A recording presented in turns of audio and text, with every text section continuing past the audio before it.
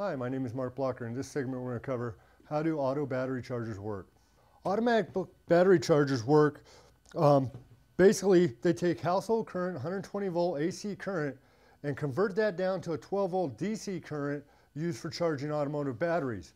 Also, the units that are stated auto battery chargers have a circuit regulating device that ensures the battery only charges till it's full and then comes on as necessary to keep the battery fully maintained.